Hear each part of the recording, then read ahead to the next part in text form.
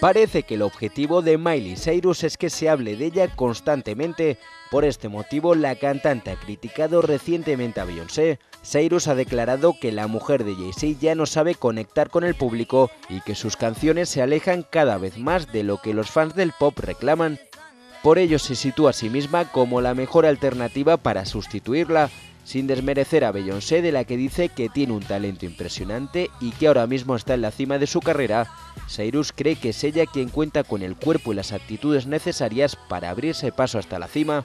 Yo ofrezco al público el pack completo, ya que tengo el cuerpo, la actitud, el ritmo y la voz que se requieren para destacarse en el mundo del pop. Soy simplemente la mejor y creo que ya lo estoy demostrando. Además, con la prepotencia de la que hace gala últimamente, la que fuera Hannah Montana ha afirmado que si hay alguien que puede mantenerse durante varios años en la cima, esa es ella.